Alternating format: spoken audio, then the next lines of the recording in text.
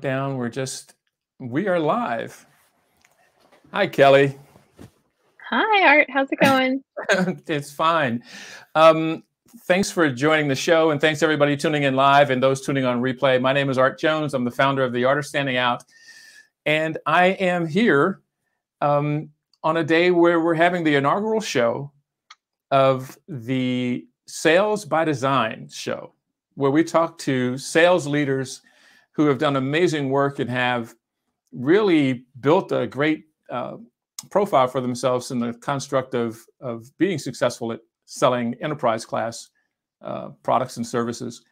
Today, we're graced with Kelli Lampkin, who is one of those people from NetSuite, going on almost a decade there, having done some amazing work, traveled the world as a social sales trainer. I am honored to have her here in the square beside me. And today we're talking about what I think is a pretty fascinating subject, a subject that the zeitgeist is all excited about this week because it's the Bachelorette launches. Yay! I saw Kelli last week on a show that was pretty interesting. It was Joseph Fung from Uvaro. And Kelli was on a panel with several other people. But I have to tell you, although I liked everybody on the panel, Kelli was really a standout. And that's probably because she believes what I believe about.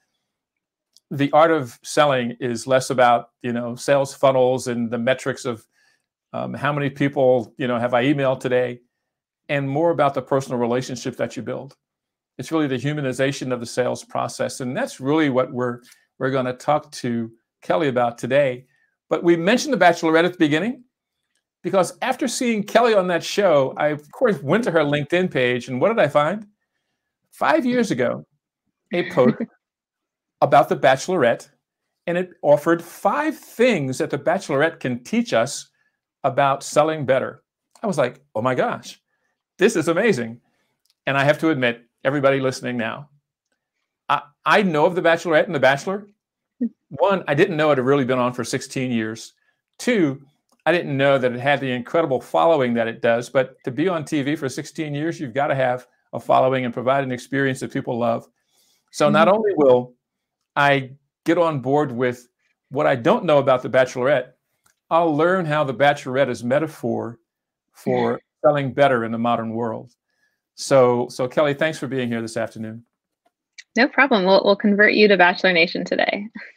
Bachelor Nation, here I come. I said that Kelli's a professional that's been selling for quite a long time. 8.5 years at NetSuite.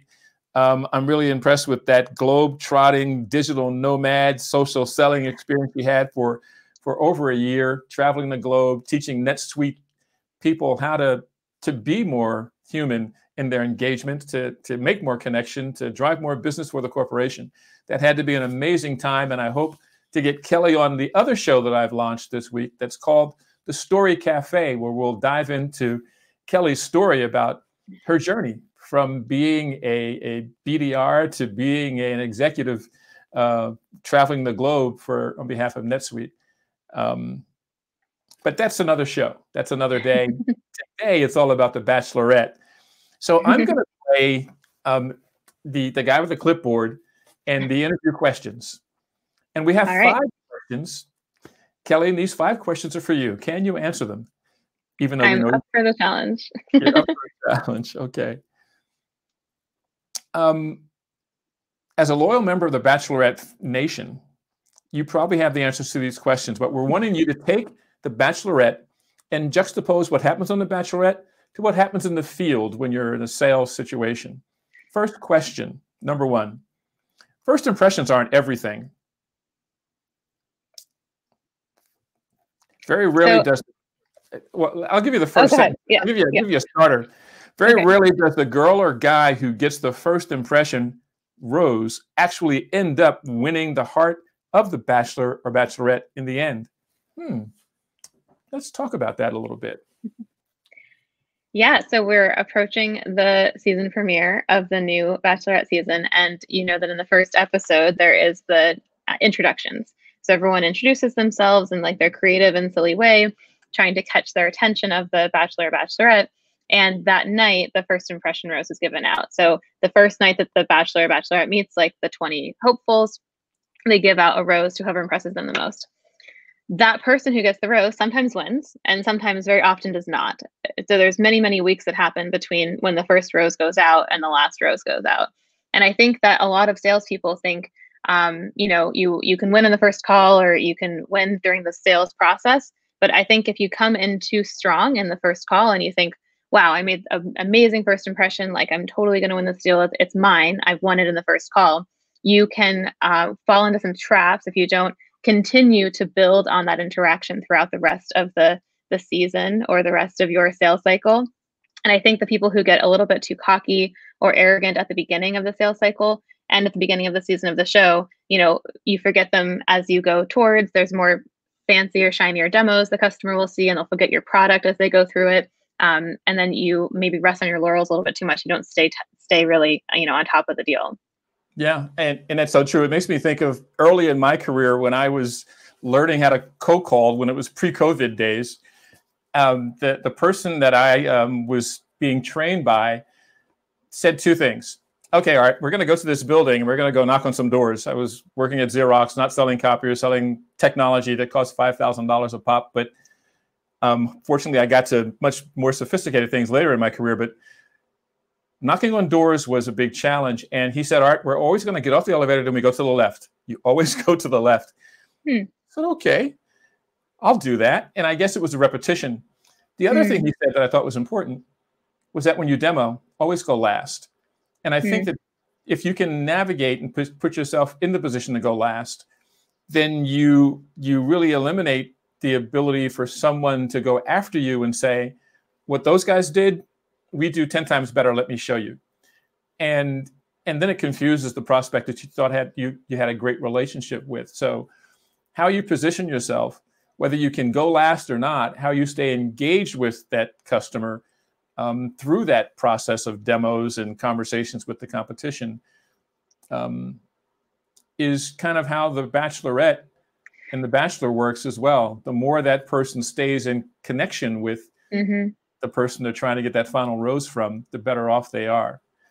Let's move to question number 2. This one's interesting. Now, I would think this is counterintuitive because this question is, you're not there to make friends. What does that mean, Kelli? So on the show, you are there to win the heart of the Bachelor or the Bachelorette. You are in competition with 20 other hopefuls who are also there for the same mission. You often spend, more time with the hopefuls than you do with the Bachelor or the Bachelorette. And so oftentimes like that creates drama, but it can also create friendship. That's why it's a TV show. I say you're not there to make friends because you really do have to stay focused on the deal. The focus is the customer and the focus is the Bachelor or the Bachelorette, right? When you get distracted by drama in the house, you're distracted by competition and showing your demo in a very offensive way that says, here's why we're better than XYZ company. And you focus a lot of your attention on why someone else is not as good. You see in the show, it really turns off the Bachelor or the Bachelorette when you're kind of like talking, about somebody else badly. It makes you look poor. And so I think you can align to, you're not there to make friends. You're there to stay focused, but you're also not there to trash anybody else. So do what's appropriate to differentiate on your own core values, but don't spend a lot of time talking about your competition because it's just not attractive in the show, and it's not how you're going to win in business either. I think that's so wise, and it's funny. I have another experience in my selling career that I guess it's said, and you probably have heard this before, that when you sling mud on your competition, you happen to get dirty as well. So why do it? And so bad mouthing your competition only makes you look bad as well. And I think you're not there to make friends, but you're not there to sling mud either, to dirty somebody else, to make you rise above the noise. It doesn't just pulls you down into the mud with them. Question number 3.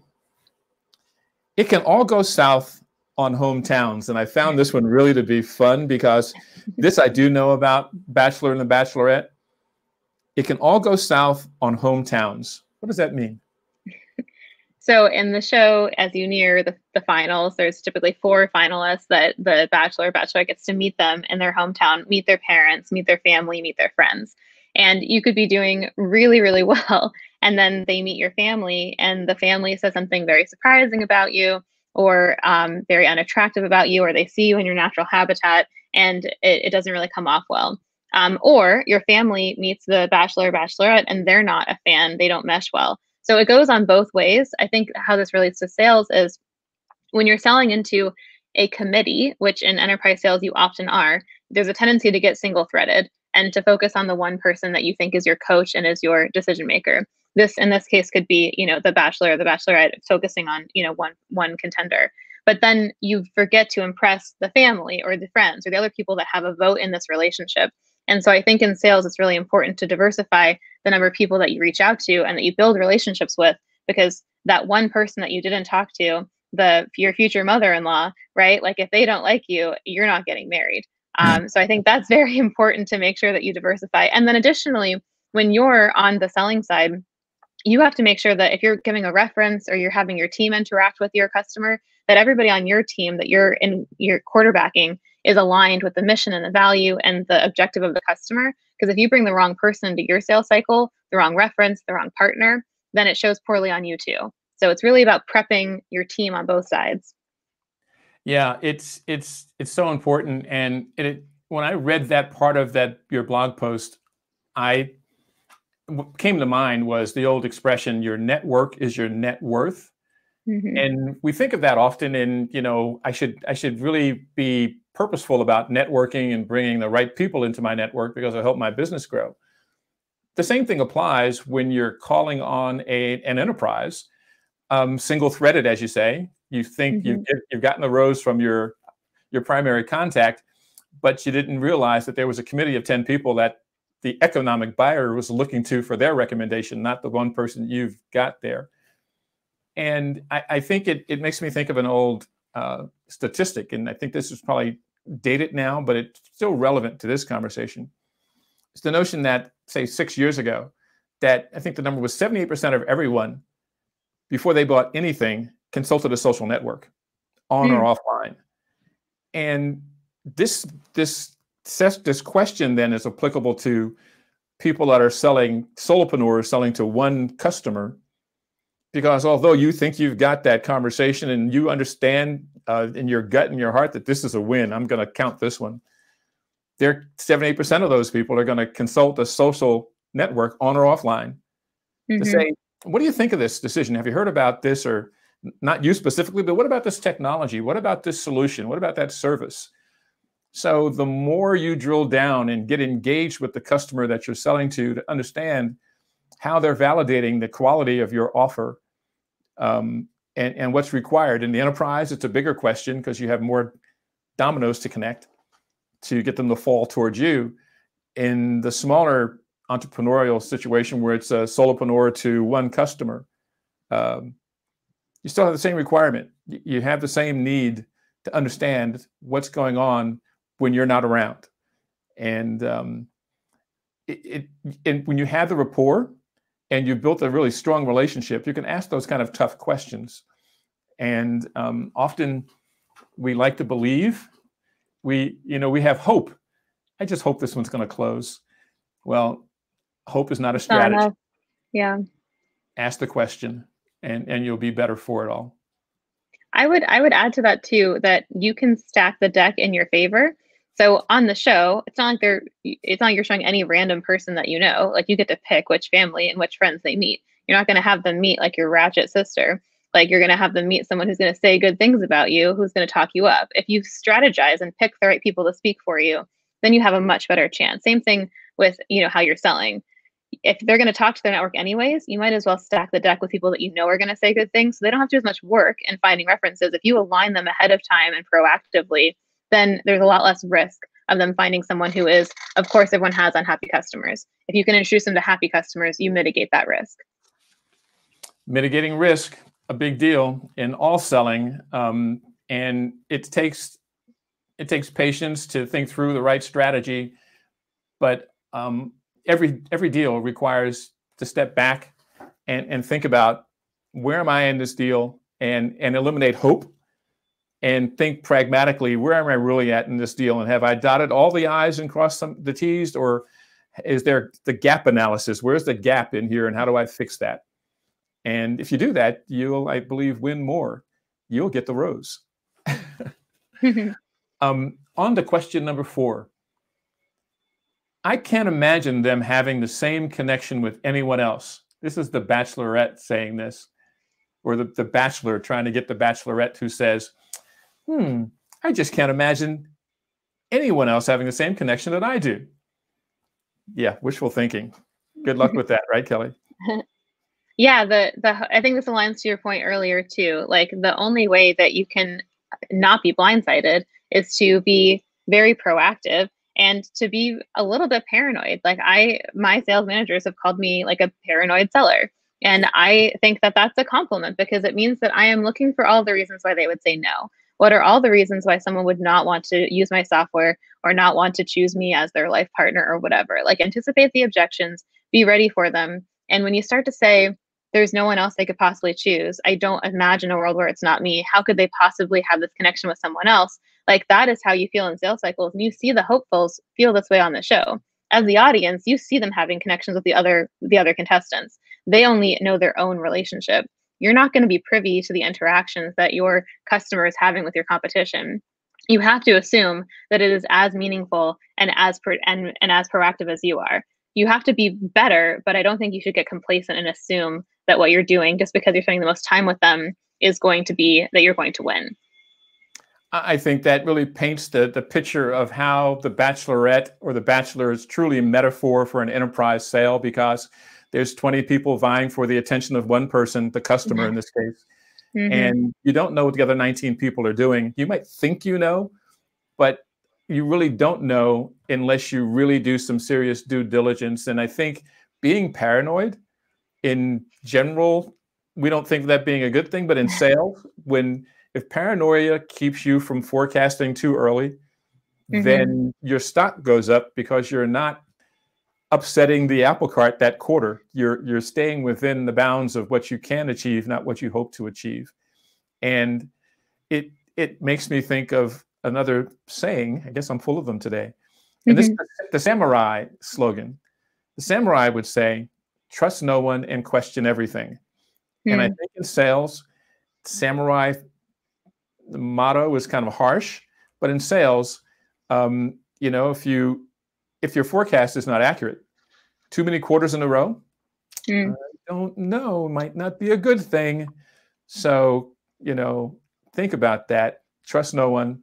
That trust no one really says that everyone you implicitly think you know what's going on, do your best to find out explicitly what they're thinking, because no one buys anything from you because you've found their implied need. And certainly your sales manager won't buy that, well, I forecasted because I thought they were going to buy this quarter. Trust no one, question everything. Be like Kelli, be a little paranoid, and you'll put yourself in a better position to understand what the connections are and get the rose from your customer. I would add that you have to test the relationship too. So you have like likability, right? So you could be very likable, but if you don't test that likability and then convert it into respect, you are not going to win in the show or in your sales cycle. So it's really about, if you say like, well, the customer really likes me, that's why I'm going to win. I've had managers tell me, okay, Kelli, we get it. We get that you're likable. That doesn't mean you're going to win. That means they're not going to tell you that they don't want you because they're afraid of hurting your feelings. So you not only are you not going to win, but you're not going to forecast it. You're not even going to know when you're losing. So I think you have to find opportunities to test the relationship to convert likability into respect. And that could be, you know, pushing back when they ask for something and saying, I'll give you that in exchange for something else. I'll give you the other demo when we get to talk to the CFO. And if you start to test the relationship, you get to transform likability into respect, which is how you ultimately win. I wish I had a button that I could boom. That really is key.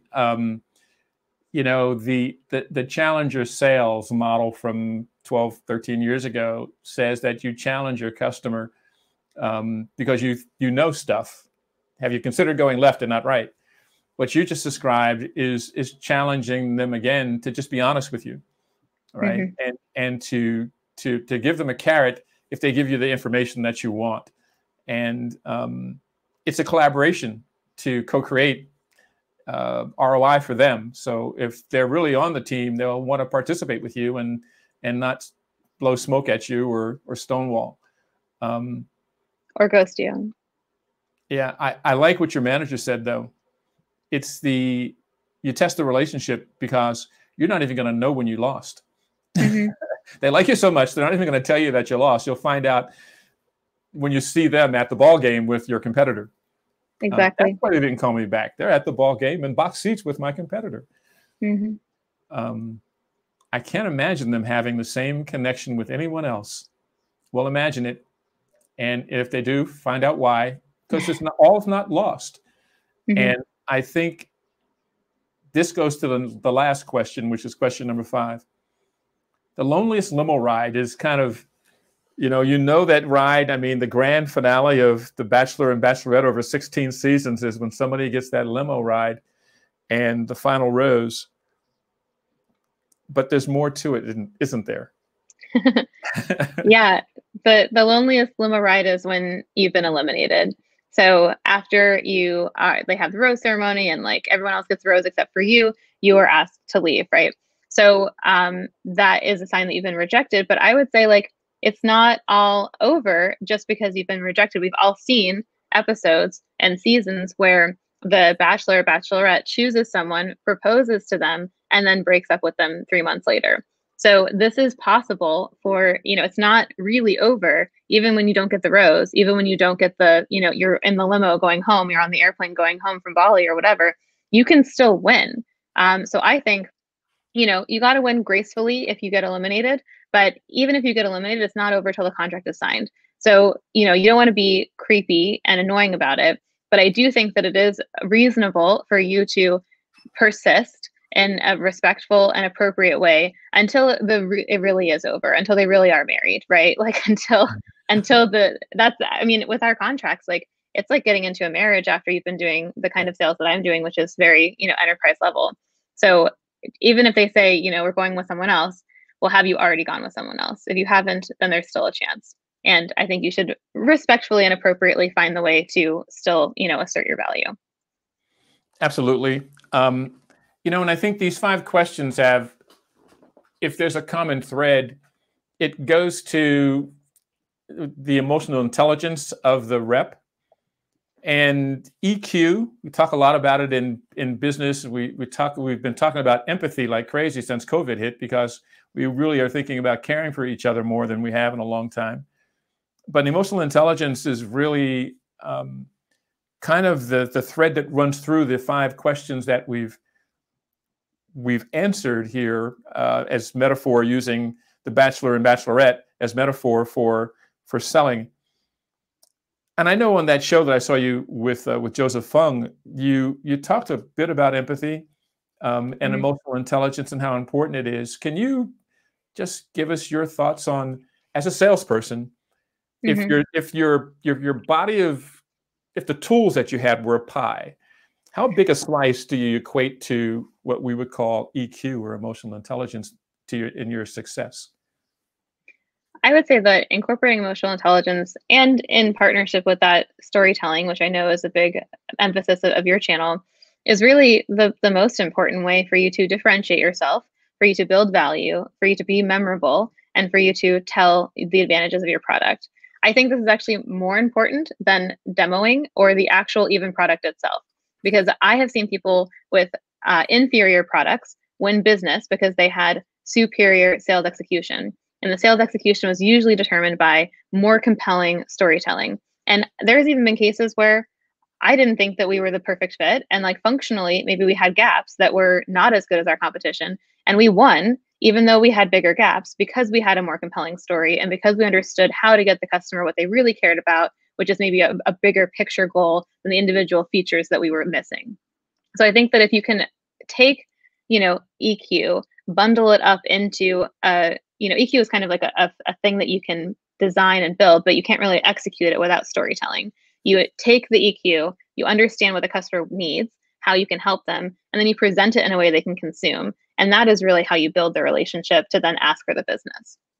Yeah, I mean, EQ has 4 quadrants, like the Gartner quadrant, and EQ fits into a quadrant as well. And there's two quadrants that are really important. There's self-awareness.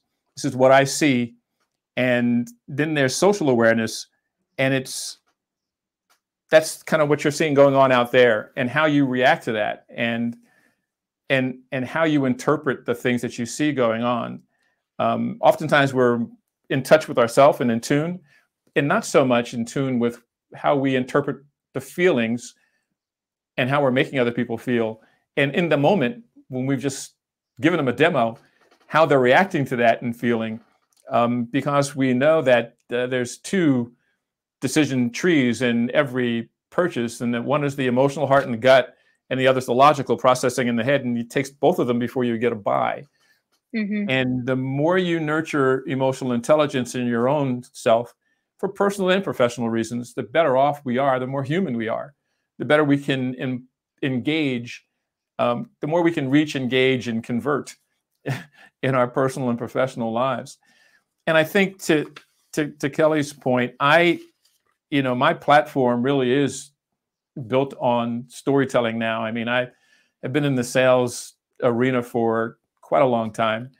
And I know that as I've got more responsibility, and the products got more expensive, and the products required months and months and months to implement. You're selling something this is tangible. You can take this pen, you could flick it, you can say, I can feel that. You can't feel $1.5 million worth of software. It's an idea, right? And in order to get someone to buy that, I like to believe that storytelling is important, but knowing what story they need to hear, or maybe more importantly, being able to tell their story almost as well as they can. Let me see if I understand this correctly. Your infrastructure looks like this, and this is how it works in each line of business. And these people are over here doing really well, but this is the area you want to improve, because if you do, they You've told that story about that company almost as well as everybody on that person's team can tell the story. So you're almost one of them at this point. And they get you for free until they pay for that software. And so now you position yourself, because you did the work, to understand their narrative so well that when you told that story, they sit back and they go, that's pretty impressive. I've had moments when I did that same thing over the course of maybe 6 weeks, going to Las Vegas from LA, parachuting into a healthcare organization, drawing on the whiteboard, getting invited back. They walked me into the conference room with the whiteboard. My first panel was still there. After 6 weeks, I covered the whole room with stuff, which was me illustrating that I could ask the right questions. I could fill in the blanks with potential solutions, and I could tell them how they would be changed after they fulfilled everything was on this whiteboard. In the 6th meeting, probably the most gratifying sell I ever had. I'm at the whiteboard, and my analyst is over here, and we're doing our usual drill. And the executive, the economic buyer, stops me and says, Art, this is the 6th time you've been here, and we really, really enjoy these sessions. You've proven that you get it, but you haven't told us what we're buying yet. And of course, I could have fallen dead off my chair, because it was like every salesperson wants to hear that. What am I buying from the customer? But that was the best sale I ever had. And I think that was for me the realization that if I did more storytelling, and all the storytelling in this instance was about what was going on in their world, not mine. Yeah. They said, we don't know what we're buying yet, because I hadn't really told them about all the pictures, the pieces that were my products. They didn't know what they wanted. They just knew that they fixed the problem that they had. And to Kelli's point, storytelling is powerful, because it's memorable. Because anytime the economic buyer wasn't in that room, the picture was on the wall. But more importantly, the story I told about those pictures, somebody could repeat that story. If I had given them a stack of paper and said, here's the bar graphs and charts about what we just talked about, they have to hand it to somebody and hope that they can interpret it. The story is repeatable, and it's memorable. And if it is the right story, it's incisive and insightful. And, Plato said 2,500 years ago, Those that tell the stories rule society. And if you think about that, Plato was knowing then anecdotally how story worked. Now science tells us that a great story lights up certain parts of our brain, right, and changes the biology. I mean, a scary story, cortisol flows through our bloodstream, changing your biology. A story that elicits empathy, oxytocin flows through your bloodstream, again, changing your biology. So if story can change the biology in humans, shouldn't we all be using story in a more compelling way when we're trying to call people to action? There's opportunity there. Kelly has learned to do that and has trained people how to do that. Because social selling is kind of storytelling using different platforms to reach people with the stories that you tell. And I could go on talking to Kelly like this for hours. I promised her that we'd go for 30 minutes, and I think we've gone a little over. But Kelly, I so appreciate you for making time. There's so much more to talk about. I know we've talked about the Bachelorette and the Bachelor, and I feel like I can now be part of the zeitgeist. Are you a fan? You're a fan now? I can be a fan. I'll be tuned in. Is it tonight that it airs? I think it's on tomorrow night, Tuesday night. It's on tomorrow night? Well, I'll be in front of my TV watching, and I'll be thinking about sales in this conversation as I watch it, because that rose is metaphor for the win and the relationships and the way that the winner, in this case, the man, navigates it trying to get the Bachelorette, is metaphor for the navigation we have to do when we're trying to win the attention first and then win the commitment from the economic buyer and be the last one standing. So thanks for this post. That is so informative. Thanks for making time today to chat. I will send you an invite at your disposal when you have a moment on your calendar. Join me in the Story Cafe, where we'll talk about your journey, which I think is going to be a real powerful story, because there's opportunity for people to tune in to learn how you got here, and looking over your shoulder, the opportunities and the challenges and the hurdles that you overcame. Kind of the hero's journey, who the mentors were, who your Obi-Wan Kenobi was. Definitely. And I'd love to have you do that. I just want well, to be. Thanks so much. Absolutely. I look forward to hearing all about it. Well, Bachelor Nation, I'm now a member, thanks to Kelly. I'm here for Bachelor Nation. I hope everybody that's listening live and listening on replay really appreciates the wisdom of this metaphor, the Bachelor and Bachelorette, as metaphor to what it takes to provide an experience, to tell compelling stories, to win the heart of the Bachelor or Bachelorette, and to win the business from the customers that we serve. So thanks for tuning in, everybody. This is Art Jones at the Art of Standing Out is my business. This show is Sales by Design. And my guest, the best, Kelli Lampkin, thank you so much for spending this half hour plus with me today. You're so welcome. Thanks for inviting me. I had a great time. Absolutely. Okay, until next time, everybody. Thanks for tuning in.